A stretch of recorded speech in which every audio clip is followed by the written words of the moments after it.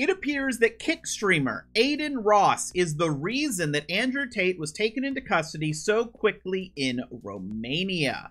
You see, there's a clip floating around Twitter of Adin Ross talking about doing a collab with Andrew Tate. And he says that he needs to do it quickly because Andrew Tate is planning to leave Romania forever.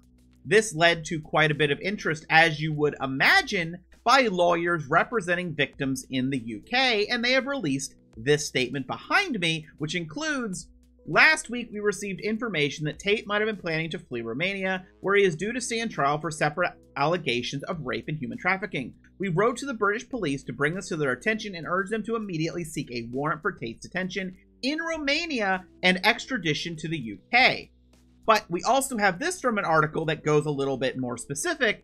Jack Beeston, one of the lawyers, tells Alfton Bladett that they saw a video on the social media platform X where it appears that Tate told the streamer profile Adin Ross that he will leave Romania soon and not come back.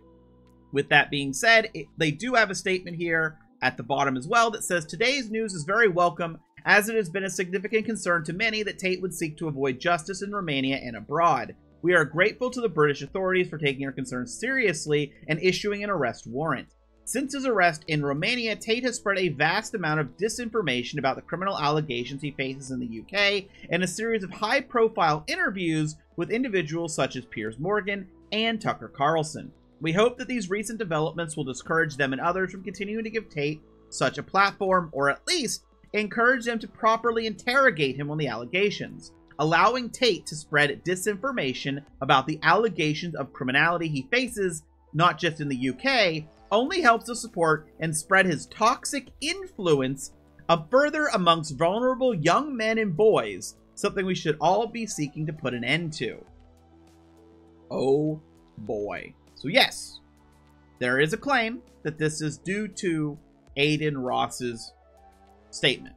Now, they're going to charge him anyway, obviously. They're going to have him arrested, obviously.